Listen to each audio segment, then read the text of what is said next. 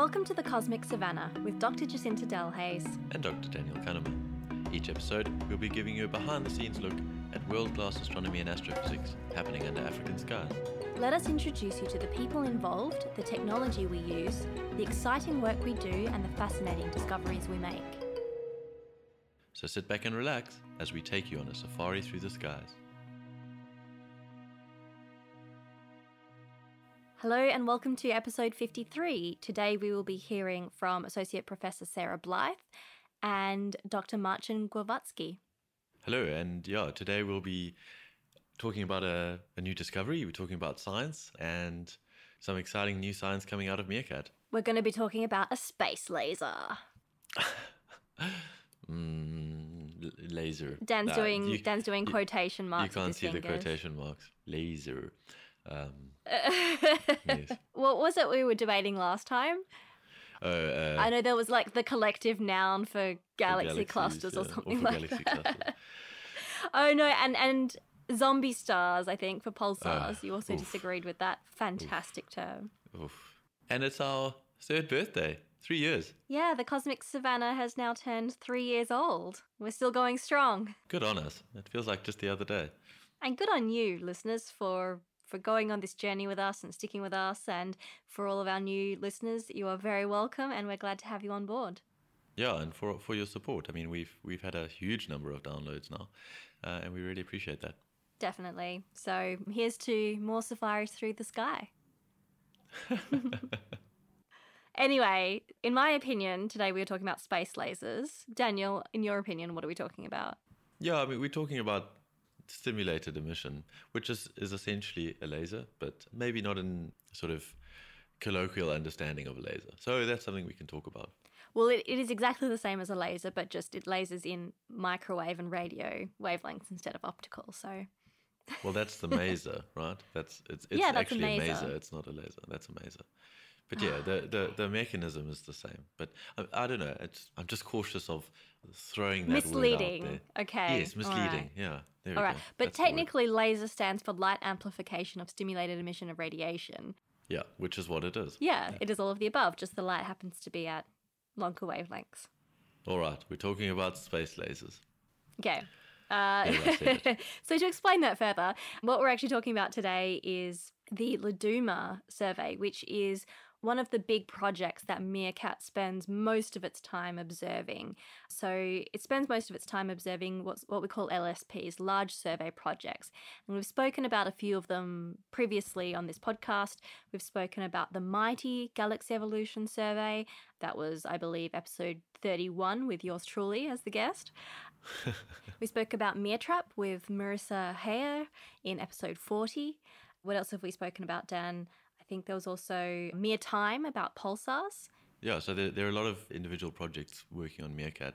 We've talked about that before. Like, it has different areas of expertise where it can sort of focus and look at different scientific challenges. So we're looking at different objects, we're looking at stars, we're looking at pulsars, we're looking at galaxies, we're looking at gas. And each of those are done in different surveys, a lot of them complementary. And LADUMA is one of those surveys, which we'll be talking about today. This is one of the two surveys that I'm very heavily involved in, MIGHTY and LADUMA, and they are both very good for studying the evolution of galaxies, which is, of course, my field of research. And this is actually the one that I spend the most time on currently. I'm one of the two leads of the source finding working group, which we'll explain a little bit more about later. But basically, once the data is taken from the telescope, it doesn't come out in a nice format and it has to be processed into like this 3D data cube. It's like a map of space, but in 3D. And then once you've done that, you then have to go and find the galaxies inside that data cube, and so that's called source finding. You're finding the source of the radio emission. And so myself and Marcin Glowacki lead that working group, and Marcin is our second guest on today, and he's going to be speaking about a very, very exciting discovery. In fact, the first discovery that's been made with LADUMA, the very first scientific publication that's come out of it. But first we'll be hearing from one of the co-leads of LADUMA, one of the principal investigators of the whole international project, and that is Associate Professor Sarah Blyth. And she's going to explain to us how Laduma got started and what it's about. And basically, it's hunting mostly for this neutral hydrogen gas, which is also called H1, which is kind of like a dully glowing gas between galaxies that helps to form stars. And it might sound like it's just this boring floating gas, but actually it's a really essential component of galaxies, which is really hard to spot. And so that's why we're doing surveys like Laduma with MeerKAT, which have never been able to be done before because we've never had a telescope quite as powerful as MeerKAT before. So without further ado, let's hear from Sarah. Was that all encompassing? That was a lot of ado. That was a lot of ado. Okay, sorry. We'll leave the rest for our guests to explain.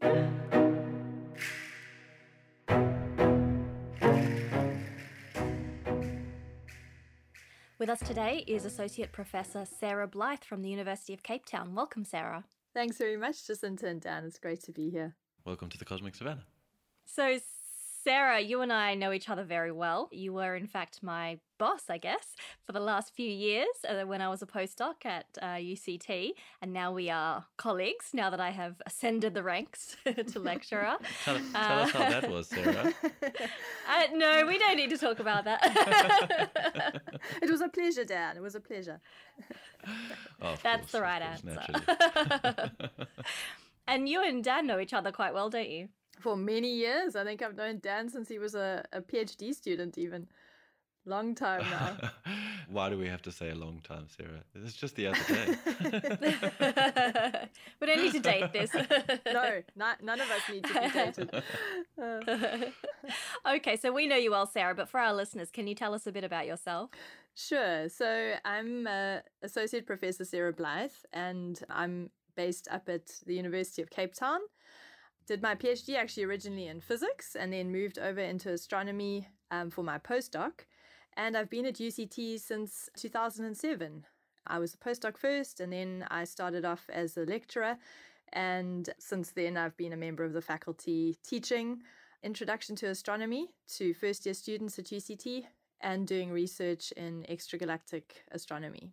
And now you are heavily involved working with the MeerKAT telescope, is that right? That's right. We're very excited because it's been a long time coming. We actually were involved right at the very beginning before MeerKAT was even built, thinking about what surveys we could do with the telescope. And so it's really exciting now that it's actually working so brilliantly that we can start to do science with it. And you're leading one survey in particular, or you a co-PR on the Laduma survey, right? That's right. My two colleagues and I, Professor Andrew Baker from Rutgers in the US and Professor Benna Holveder from the University of Louisville in Kentucky in the US. The three of us together co-lead the Laduma survey on the MeerKAT. Laduma stands for Looking at the Distant Universe with the MeerKAT Array, and will be one of the deepest observations of neutral hydrogen gas in galaxies ever to be done. Okay, so when you say deep, what does that mean? That means that we're going to stare at one patch of sky for around 3,500 hours. So because of the MeerKAT's very wide bandwidth, in other words, its frequency range, it will enable us to be able to measure the emission from neutral hydrogen gas back to when the universe was only 1/3 of its current age. That's pretty far back. That's pretty far out. So, so maybe we can just unpack that a little bit more. So, in terms of deep, right, we're looking very, very far back into the universe. You said 3,500 hours. So is that kind of the equivalent to a 3,500 hour exposure of an individual patch of sky? So it's a little bit different for optical and radio astronomy, Dan. In radio astronomy, the signals from outer space are really weak. And so we have to observe in the radio for much longer than we would ordinarily observe with an optical telescope. Starlight is much more energetic and the signals are much stronger. So we are able to see far more distant galaxies in their starlight much more easily than we can in the radio. So radio telescopes need to be built really big so that they can be very sensitive, so that we can pick up these very faint signals from very distant galaxies.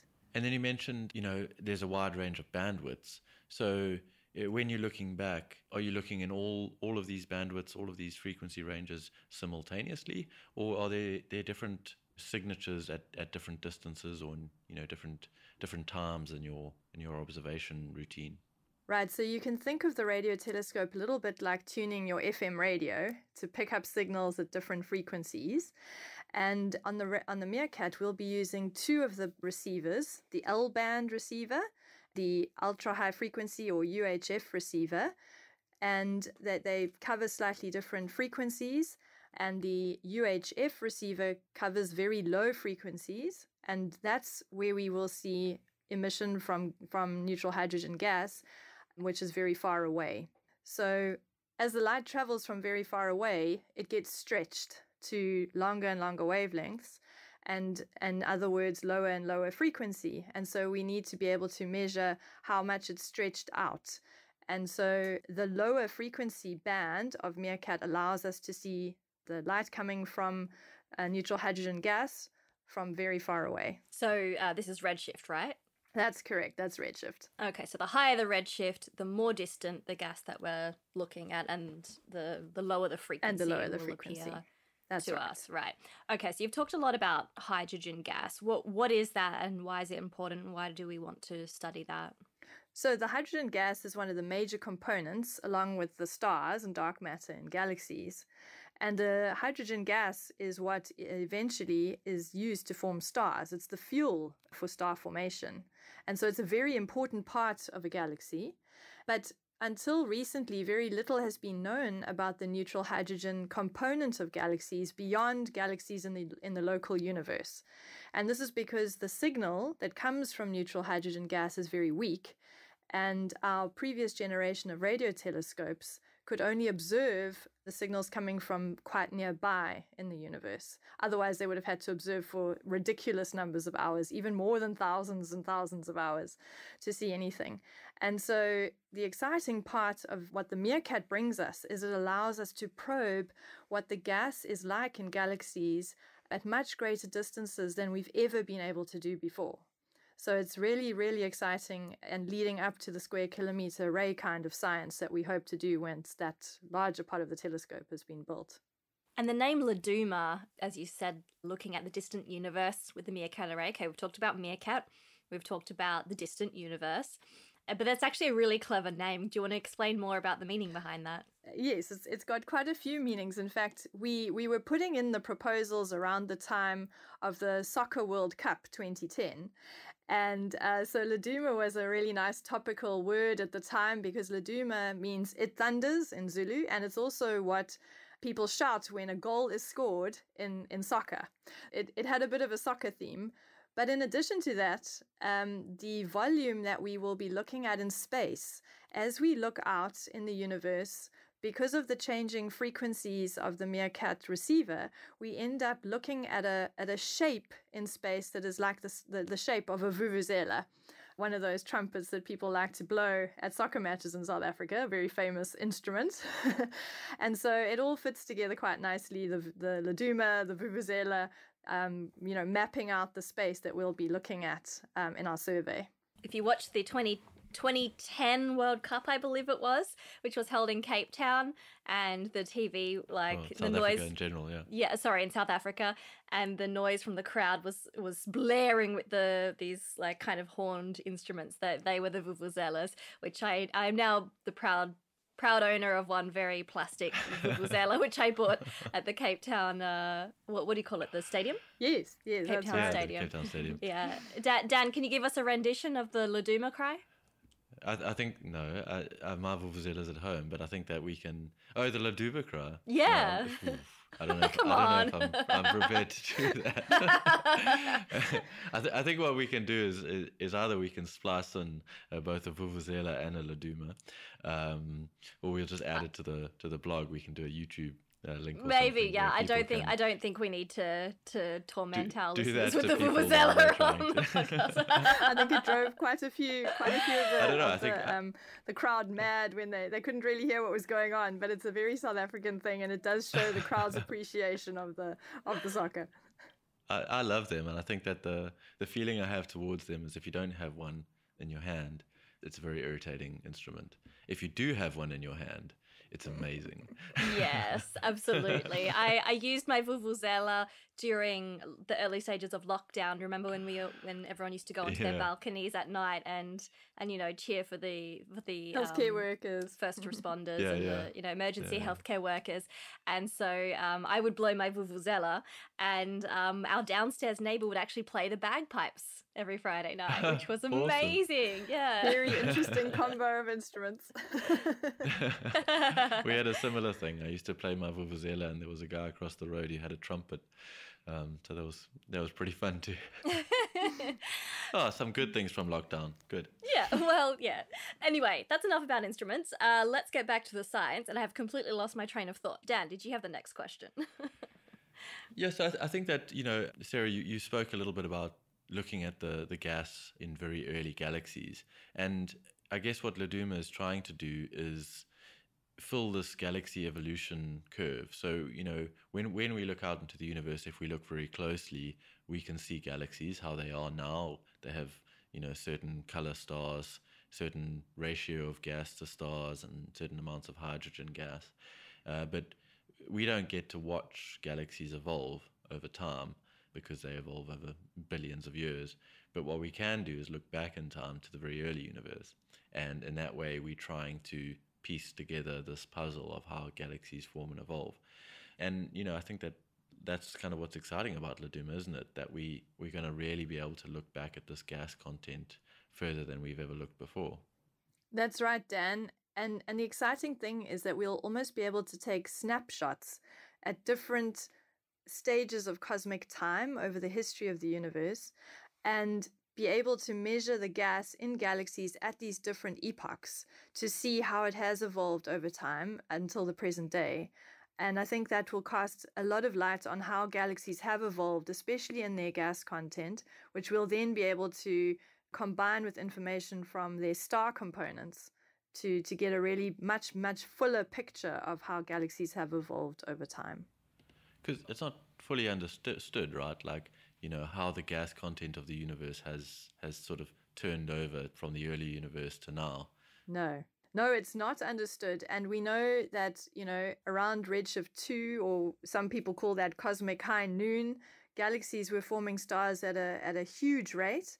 And today, when we look at how galaxies form stars, they're forming stars at a much slower rate. And so the interesting question is, what has happened over the age of the universe that has slowed down the rate of star formation in galaxies? And we think that it must have something to do with how much gas that they have to form stars.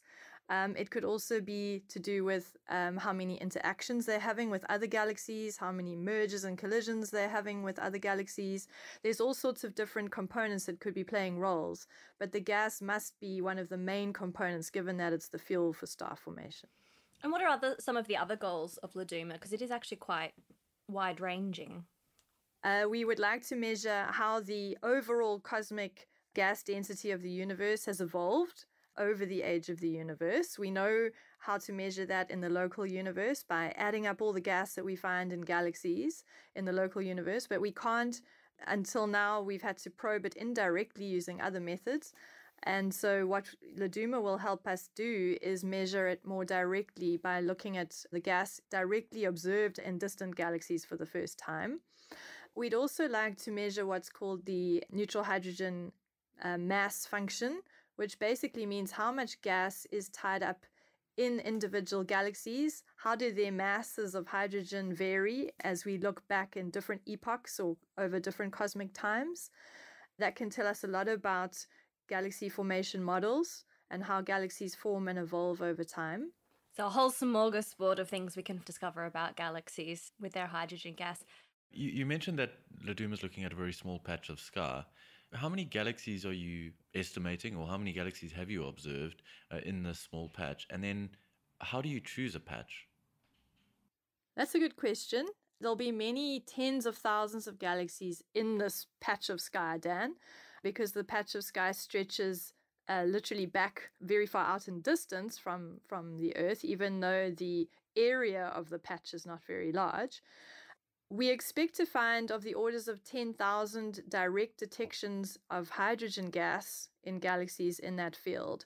But there are far more optical and infrared galaxies that we already have seen because we've already got a lot of other data on this field. The field was chosen because it's actually a patch of sky that's very rich in data that's already been taken with many telescopes. We've got infrared data, we have optical data, we have a lot of optical spectroscopy, which allows us to know what the redshifts of many of the galaxies are already in the field. And all this information together will help us piece together what's going on in the galaxies that we finally also measure in hydrogen emission. The patch of sky that we've chosen is called the Extended Chandra Deep Field South. And it also has a central pointing in the middle of the field, which is by the Hubble Space Telescope. So we have, all sorts of really great imaging and spectroscopy on the field already. So it's a nice, well-studied specimen. That's right. But obviously not with radio up until now, right? Not deep radio until now. I think there's some very shallow observations, nothing to the level of Laduma, and nothing over the same area as Laduma. Okay, so we're going to get deep space observations of the hydrogen gas in these galaxies that have already been looked at by Hubble and all of these other telescopes. That's right. So 3,500 or so hours of observation with MeerKAT. That's a heck of a lot. How long is this going to take? Well, probably around 5 years. We've been observing for just over a year so far, and we have a couple hundred hours of data. But obviously we have to share the telescope with all the other surveys and people doing their own observations using the MeerKAT. And so we have to time it over the lifetime of the MeerKAT to complete the survey. It also takes quite a long time for us to reduce our data. And so it's good to have some gaps in between taking it so that we've got time to reduce it, calibrate it, and get it into a form that we can analyze. Yeah, it's a lot of complicated processing that you have to do before you can actually use the data. That's right. And of course, you can make discoveries in the meantime, right? You don't need the full data set. And we'll be talking about one of those discoveries shortly with Marcin. Exactly. That's the really wonderful and exciting thing, that the MeerKAT is such a sensitive radio telescope that even with a single track, we've made a great discovery that I'll leave up to Marcin to discuss later with you guys. And so, yes, even small amounts of the data are very useful. They also teach us how to analyze the data because we've had to develop new calibration methods and all sorts of things to be able to deal with the vast amounts of data coming from MeerKAT.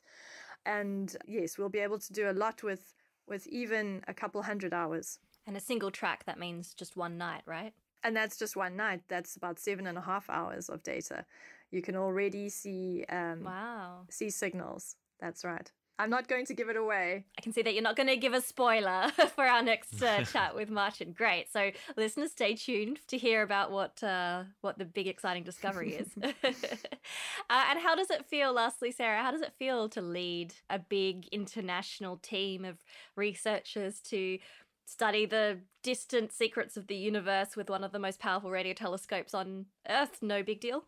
You know, it's been quite an exciting and long process. We actually put in our proposal to do this survey with MeerKAT when my oldest son was born, and he's about to turn 13. Oh my goodness! It's been a really exciting journey. It's been a long time coming, and it's just so exciting that we're getting to the point now where we are taking data and making really exciting discoveries. We do this as a real team effort. There are 3 of us, as I said earlier, who co-lead the survey. We've each got our individual roles on it. And we have 80 collaborators as well from all over the world, including both of you, Laduma members. And, so it's really a team effort. And I think the strength is that we've got people who are experts in all sorts of different areas coming together to give their expertise where it's needed. I just realized that the idea for Laduma was born the year that I started my PhD. It's quite a timely thing. It's been a long time in the planning and the preparation. Yeah. And it's amazing that it's finally coming to fruition and that the first paper's been accepted. Yeah, we're very excited, and we hope that it's just exciting times ahead. We've got lots of science projects on the go now with our first data release coming. My first ever trip to South Africa, I attended the Laduma, I think the first Laduma meeting, and we went, it was part of the public engagement aspect of the survey. We went to all of these different schools in Cape Town. We partnered up and we went to give these amazing talks in schools. And that was so much fun. It's like one of the most memorable experiences of my life still to this day. Oh, that's wonderful. I actually remember a photo of you, Jacinta, and I think you were running up and down a hall yelling Laduma. Yes! We need to repeat that. Come on. I was wishing we had a recording of that you could do. Does that still exist? We might. Yes, we might somewhere. Oh, I've never seen that. I remember that very clearly. The lovely photos that came back from Sarah, that. I will pay you a lot of money if you can find that. Oh dear, oh dear. Okay, all right. I think that's it, Sarah. Thanks for telling my secrets. No, but thank you very much, Sarah, for joining us. Congratulations on getting the survey to where it is now, and we look forward to a lot of amazing discoveries coming out of it in the very near future. I'm very excited too, and thanks very much for having me, and hopefully we'll be back soon with some more to tell you guys.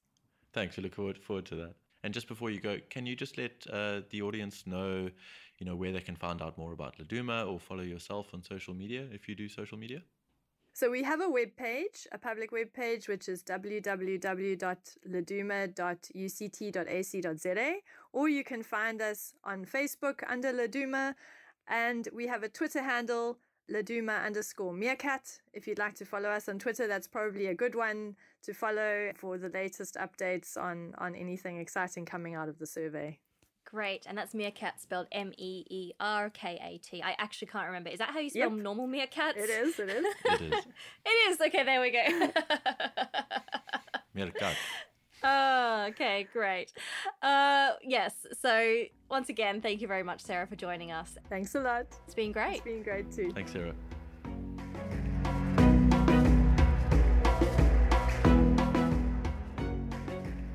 We had a great chat with Sarah. I think that was awesome to hear the background for Laduma, how it all came about. And, now that it's running, it's been a long time coming. And we're getting our first paper out, which is what we're going to be chatting to Marcin about in a moment.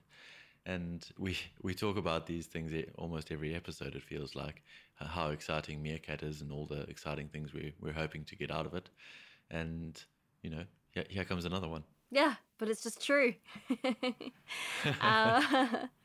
But yeah, so Sarah spoke a lot about the hydrogen gas that we're searching for in these galaxies with Laduma.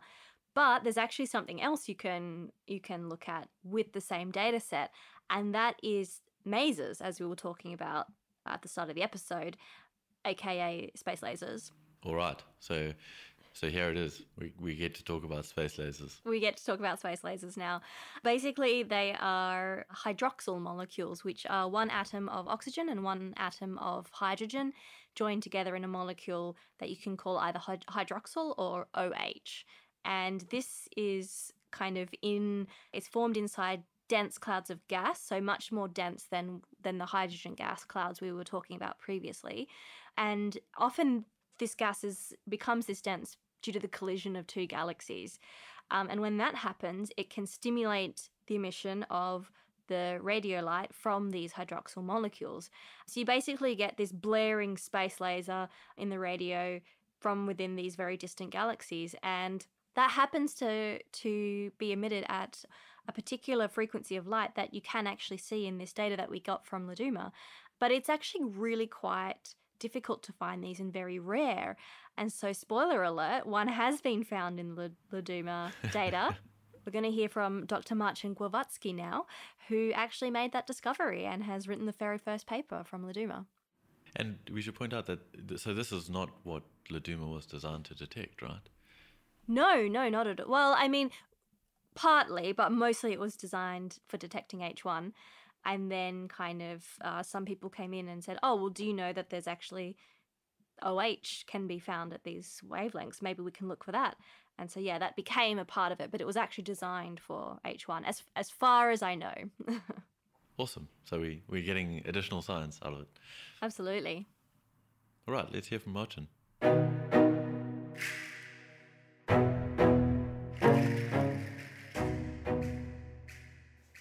With us today, we have Dr. Marcin Glowacki, who is a researcher at the Curtin node of the International Centre for Radio Astronomy Research.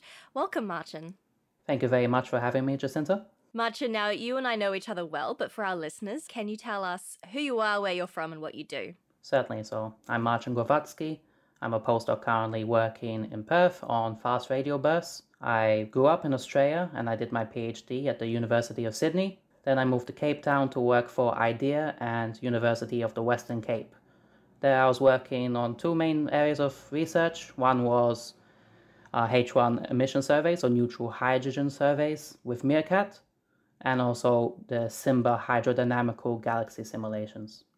All right. And so you and I didn't know each other before, but we're both Australians who then moved to South Africa to work with the MeerKAT telescope. We actually were office mates, and now we are both back in Australia, in Western Australia, in Perth, although myself supposedly temporarily. Small world indeed. Okay, so you've been working on studies of hydrogen gas in galaxies and also simulations. Tell us a little bit about these simulations. You said it was called SIMBA. Yes, SIMBA. Not named after the brand of potato chips, but rather named as fun after the character from The Lion King. Okay, yes. So that's a South African brand of potato chips, right? Which we now know. Yes. This is a very useful set of galaxy evolution simulations that allow you to make direct comparisons to observations with upcoming surveys such as those on MeerKAT. So part of my work was making predictions for what we can expect to see with the MeerKAT telescope. Right, so you were predicting what we expect to see, but then you were also working with the Laduma survey, right? And actually seeing things. Tell us about what Laduma is and your involvement in that. Yes, so the comparison I made was directly to Laduma. It stands for Looking at the Distant Universe with the MeerKAT Array. This is one of the main science survey projects for the MeerKAT telescope based in South Africa, and it will be looking for the neutral hydrogen or H1 gas in galaxies. It will also be the deepest such survey, and this is achieved, one, by using a fantastic telescope such as MeerKAT with great sensitivity, and two, by using it for a really long time. So we'll be spending over 3,000 hours looking at one patch of the sky, so we can go further than we ever have with this kind of survey. Okay, so now Marcin and I actually work very closely together because we are the co-leads of what's called the Laduma Source Finding Working Group. So Marcin, can you explain to our listeners what source finding is and why do we need to do it? Source finding is literally looking for the source. So we need to identify the galaxies that we detect in neutral hydrogen, and it's very important to be careful that we find everything that is there to be seen and we don't have any false positives. So there's a few ways you can do that. One way is just visual source finding, using a human to look at the 3D data cube that comes out of MeerKAT. Which is what you do. Yes, that's what I've been leading. And we can also look at automated or algorithms to help detect, so it's not so much of a strain on people who can still make mistakes. So we're using the two together to come to the best solution to get the best results. Right, so I'm leading the automated source finding one, and I guarantee that the automated source finder definitely still makes mistakes. So we're trying to find the best solution of all of the above. Yes. Okay, so once you get the data from the telescope, and we've got this particular data set from Laduma, we then process it and make kind of like a 3D cube, like a map of the sky in 3D. And then we have to go and find the galaxies in it, or the sources of emission, of the sources of light, of radio light. Now, you started doing this a while back, Marcin, and you found a really interesting object, right? Yes, indeed. So I'll take you back to the wonderful times known as 2020. Don't we want to forget those times? The joys of lockdown. Mm-hmm. This was a period of time, as I'm sure many people in South Africa and around the world were familiar with, but lockdown was quite strict in South Africa. We, for a while, couldn't even go out for exercise. But luckily, I had a decent enough setup. And part of my work was looking at these 3D cubes that came out of MeerKAT. We were trying to work on how we should best reduce the data for this very deep, very long survey, so we can combine all the observations and get the best results. And part of that involves looking at the cubes for data verification. So one afternoon when I was working from my desk or dining table from my apartment, I was taking a look at some of these cubes. at the lower radio frequency end. Basically, this corresponds to galaxies that will be further away from us. It's because of the redshift of the universe, right? How it stretches light the further away the light is coming from. Yes, exactly. I wasn't at the time expecting to find a detection. I was more focused on looking at the quality of the noise, if there's any artifacts in the data, something annoying called radio frequency interference, for example, that might wipe out some frequency space. From like satellites and stuff that are getting in the way. Satellites, radio towers, so on and so forth. But as I was looking through the cube, I noticed one source suddenly pop up and fade away as I moved through frequency. What did it look like? Kind of like a bright blip or something? Yeah, like a small blob of light coming in and out. And luckily, around then, I also had a second observation to do some data verification on. And I looked at it, and the same source was popping up at the same frequency and the same position in the sky. So it looked quite convincing. Okay, so you saw it in the same position in 2 different data sets. It's taken at different times. Yeah, taken at different nights, slightly different number of antennas between the 2 observations. So the fact that you see it twice makes it very convincing. So you think it's definitely a real source? Oh, I was sure of it once I saw it twice. Okay. So I thought to myself, well, this might be H1 in emission, quite a distant galaxy, not breaking any records, but still maybe this is something quite interesting because since it's so far away, it must have a lot of gas to be able to see it already in one night of observation. Since I had the position, I could look into the literature and see what other observations of that patch of the sky existed at different wavelengths, because different wavelengths gives us different information about space. And I found that there was a galaxy detected in other wave bands, including optical, and it had a measured redshift. The thing was, if it was H1, we would have expected a redshift of 0.31, and this was a redshift of 0.52. So much further away. So this is distances. So if it was hydrogen gas, we expect it to be at a certain distance from us. And if it was, but you're saying that this signal wasn't, it was from much, much further away. Correct. Okay. And it turns out that this redshift of 0.52 corresponds not with H1 or neutral hydrogen, but with hydroxyl molecules, OH, one atom of oxygen and one atom of hydrogen. Okay, so it's an atom of oxygen and an atom of hydrogen joined together to form something called OH or hydroxyl, right? Yes. Okay. Correct. So you did various tests and you decided, okay, this is definitely not the signature of hydrogen gas. This is the signature of hydroxyl or OH. Correct. Okay, so what's important about that? What's important about hydroxyl? So this sort of emission in hydroxyl is known as masing. So basically like a laser, but in a different part of the electromagnetic regime, so microwave, radio, and infrared. Okay, so not a laser, but a maser. A maser, correct. So this is a space laser, basically, but with an M. Yes. Cool. Yes. And not just a space maser, because in this case, we're looking at a galaxy which had just undergone a recent merger. So 2 galaxies have collided and formed a bigger galaxy. And this will make a lot of dense gas within the host galaxy, and this amount of gas, hydroxyl molecules, is so bright that we could see it with a radio telescope such as MeerKAT. So this is a space laser on the size of galaxies. So this is an epic space laser. Yes. In other words, the term is megamaser. Oh, megamaser. It's fun to say. There you go. A hydroxyl megamaser. Wow. Okay, so how was this megamaser formed? So as said, as 2 galaxies merge, you have a creation of a large amount of gas, and these molecules will start interacting with each other. We take a simple case of one hydroxyl molecule.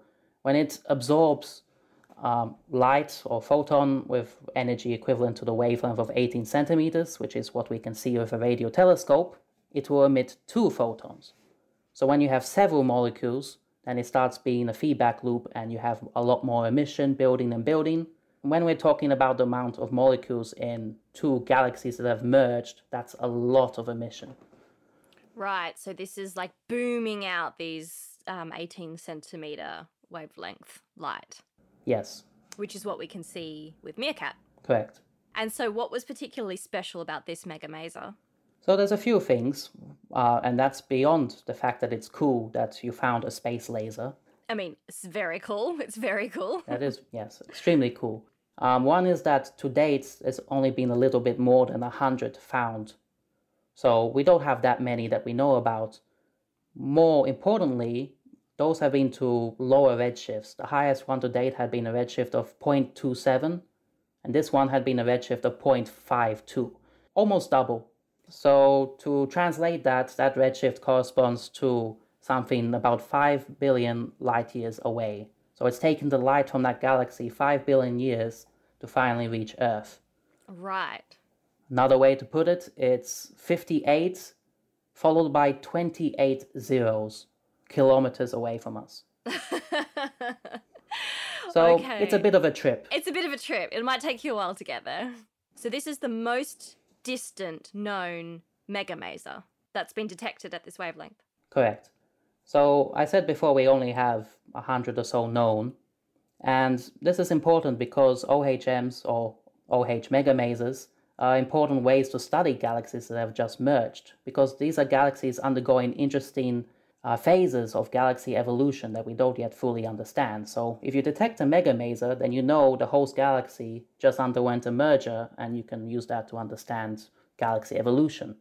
But since this is the first one at high redshift, we can then start probing, especially as LADUMA takes more observations and gets more sensitive, and we can find more megamasers at higher redshift. We can better understand how galaxy evolution has occurred in the distant past.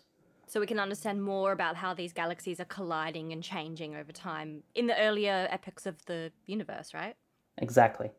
Okay, so this is a pretty epic discovery, and you putting out a press release, depending on when this episode comes out, it will either almost be released or has just been released, or hopefully it's on the day that this actually comes out.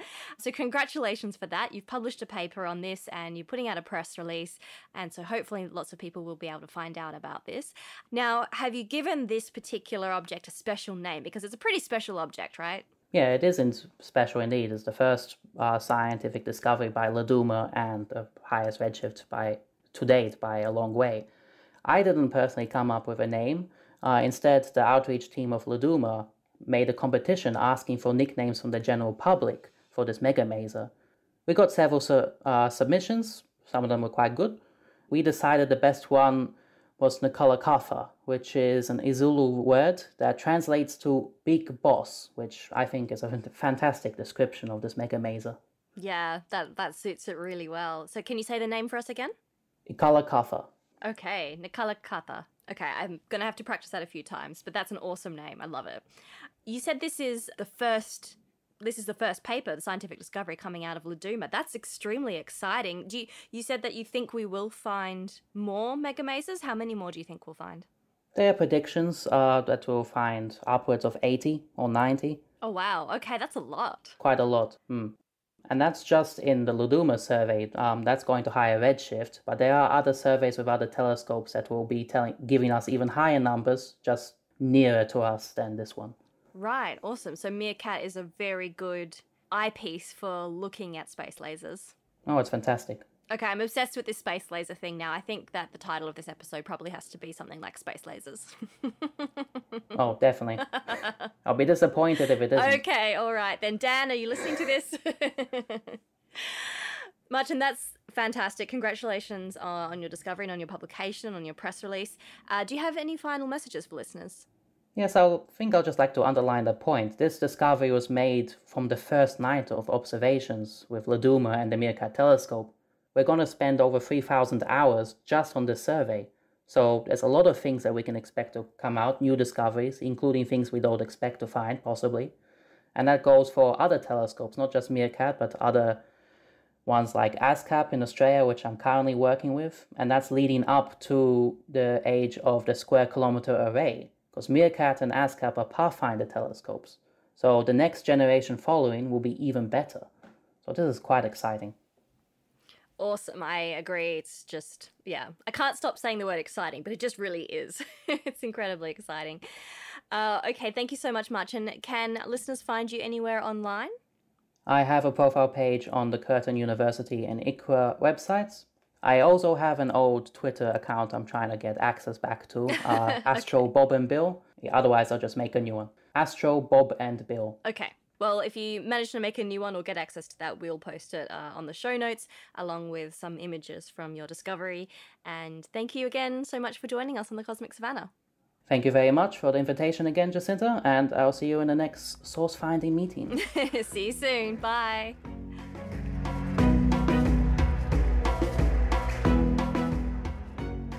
Thanks, Jacinta, for handling that interview.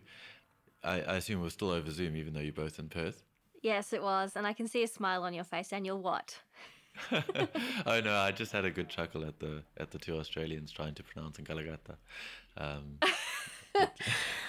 Yeah, we butchered it a little bit. I mean, I'm probably butchering it too, but I feel like I'm a little bit closer. There was quite a crossover song some years back, probably giving my age away, called Nkalakatha by a guy called Mendoza. It was very popular in South Africa.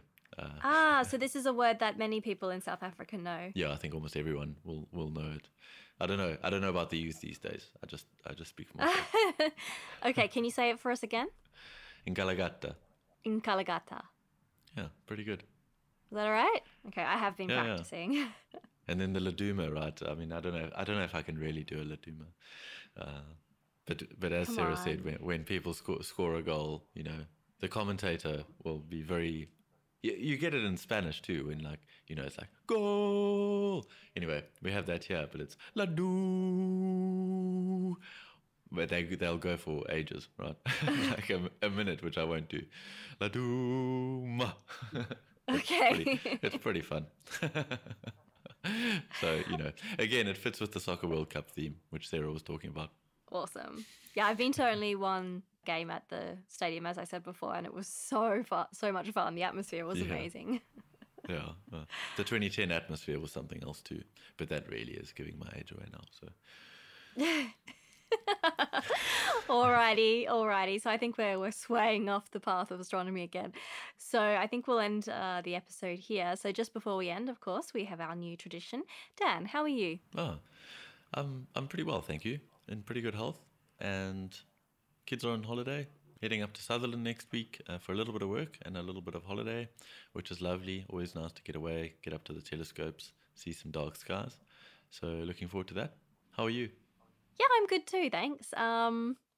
Can't complain. I've been doing some science. I've been doing the source finding for Laduma, actually. Well, actually, now that our listeners know exactly what that is, I can explain it a bit more. I've been writing some Python code to have a look at the sources that were found by Marcin and his team, and the sources that I found with my team using a automatic program called Sophia, and then try and figure out which ones are the same galaxies and which ones are different. And also from a different program written by someone called Ed Elson from the University of the Western Cape. And yeah, just trying to figure out which of those galaxies are the same, which turns out to not be as easy as I thought it would be. I'm not sure why I thought it would be easy, but it wasn't. Welcome to science. And other than that, I'm particularly good because prior to recording today, we did a Harry Potter quiz, and yours truly was the victorious winner. Jacinta wasn't in such a great mood, so I kind of threw the game for her. You're welcome. Did you now? I see. No, well, that's really. The story that you'll stick with. Exactly. All right, and that's it for today. Thanks very much for listening, and we hope you'll join us again for the next episode of The Cosmic Savannah. You can visit our website, thecosmicsavannah.com, where we'll have the transcript, links, pictures, and other stuff related to today's episode, maybe a Laduma and a Vuvuzela too. You can follow us on Twitter, Facebook, and Instagram at Cosmic Savannah. That's Savannah spelled Savannah. You can also find us on YouTube, where audio-only episodes are uploaded with closed captions, which can be auto-translated into many different languages, including Afrikaans, isiXhosa, and isiZulu. Special thanks today to Professor Sarah Blyth and Dr. Marcin Glowacki for speaking with us. Thanks to our social media manager Sue Marie Hatting and our audio editor Jacob Fine. Also to Mark Allnut for music production, Michal Werchek for photography, Carl Jones for astrophotography, Susie Karras for graphic design, and Justine Krugmanzer for transcription. We gratefully acknowledge support from the South African National Research Foundation, the South African Agency for Science and Technology Advancement, and the South African Astronomical Observatory and the University of Cape Town Astronomy Department. You can subscribe on Apple Podcasts, Spotify, or wherever you get your podcasts, and we'd really appreciate it if you could rate and review us and recommend us to a friend. We'll speak to you next time on the Cosmic Savannah.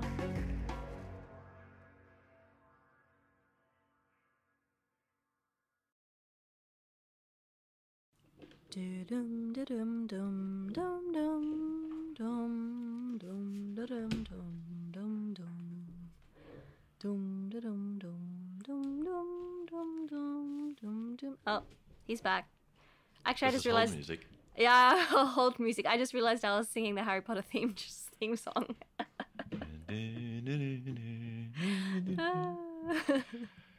I mean, that was one of the best things that came out of those movies, was that song. Sure. Because we didn't have a song when there were just books. That's true. So how did we hum?